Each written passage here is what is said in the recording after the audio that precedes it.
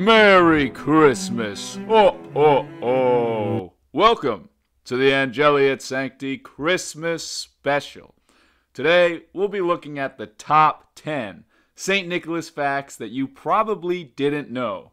Forget everything you know about the decadent, corporate, modern Santa Claus, a champion of greed and envy, with no reverence for the birth of our Lord, who always gives more presents to rich kids than to poor ones. Cast out this impostor from among us, and embrace tradition. The holliest, the jolliest, St. Nicholas of Myra!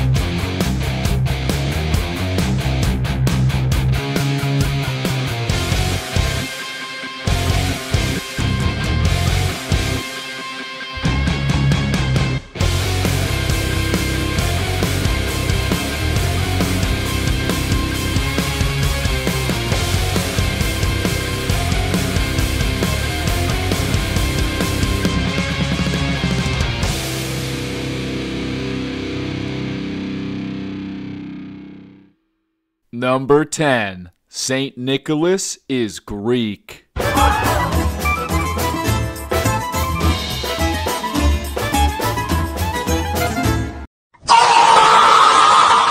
Far from the North Pole, the real St. Nicholas was actually born to Greek parents in the ancient city of Patara in Anatolia in the year 270 AD.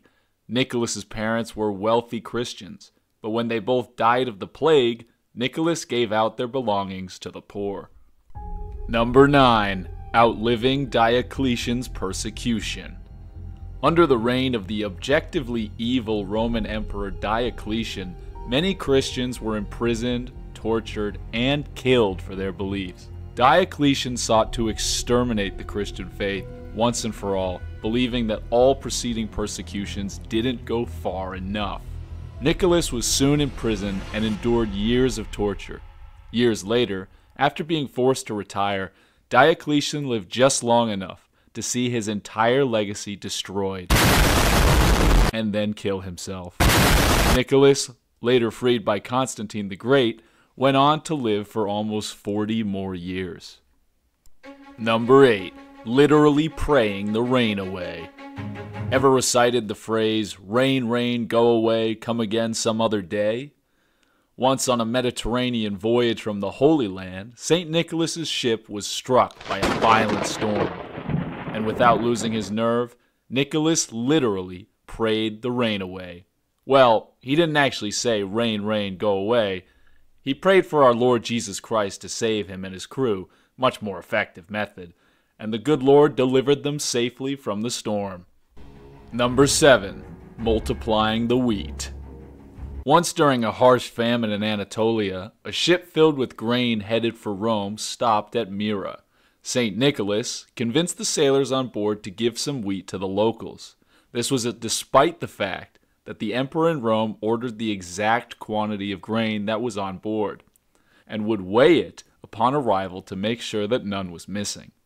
Nicholas secured enough grain for the locals to last 2 full years, and later, when the same ship reached Rome, the sailors were surprised to discover that none of the grain was missing. Number 6. Bane of Cannibals. Also during the time of a terrible famine, a malicious butcher killed 3 small children and planned to cook them and sell them as ham.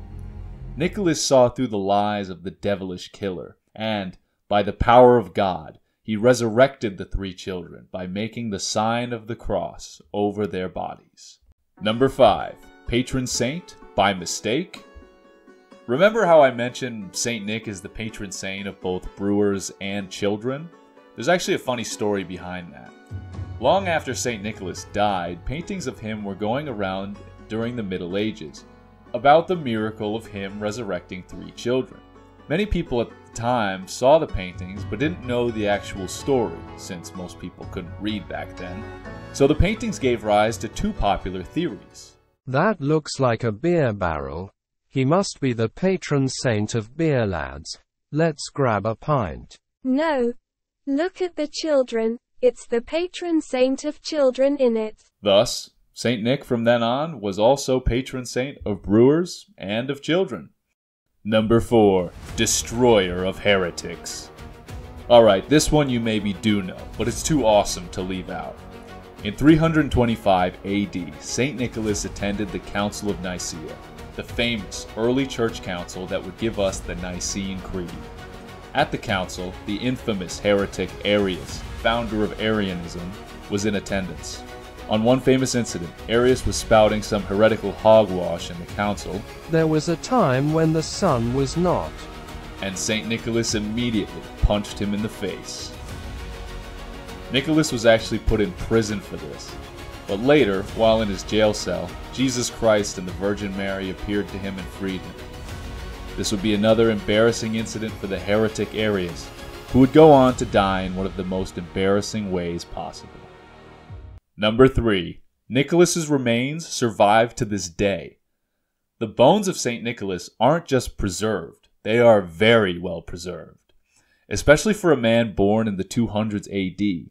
For centuries after the death of St. Nick, his bones have been stored in a crypt in the Basilica of St. Nicholas in Bari, Italy.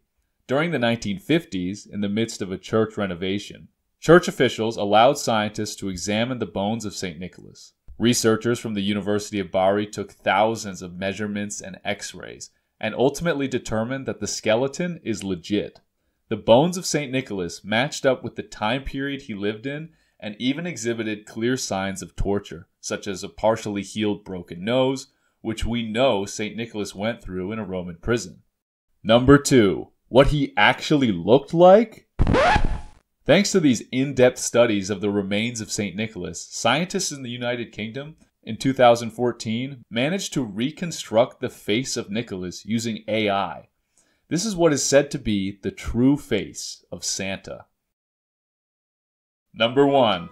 When we should actually celebrate St. Nicholas. St. Nicholas was a remarkable saint and an inspiration for Christians around the world. But I'll take this opportunity now to stand on my soapbox and offer my opinion on his veneration in the Christmas season. St. Nicholas's feast day varies by country, but in almost all places, his day comes before Christmas. He's a saint that should be celebrated during Advent, in the time leading up to Christmas, and not on Christmas. Modern Christmas is overflowed with mentions of Santa Claus and Saint Nick. In secular culture, he's the singular hero of the day, a day that amounts to a celebration of gift-giving and nothing more. This is not the Christmas we as Christians ought to celebrate. Rather, Christmas is a day to give thanks for the greatest gift our Lord has ever given the world, the Word made flesh, our Lord and Savior, Jesus Christ. For God so loved the world that he gave his only Son, that whoever believes in him should not perish but have eternal life. For God sent the Son into the world, not to condemn the world, but that the world might be saved through him. Make this holiday all about Jesus. Jesus is our love, our light, our salvation. Spread the good news, for today in the town of David, a Savior has been born to you. He is the Messiah, the Lord. Thanks be to God. Glorify the Lord with your life. Peace be with you. Have a Merry Christmas and a blessed New Year. For I am sure that neither death, nor life, nor angels, nor principalities, nor things present, nor things to come, nor powers, nor height, nor depth, nor anything else in all creation will be able to separate us from the love of God in Christ Jesus our Lord. Amen.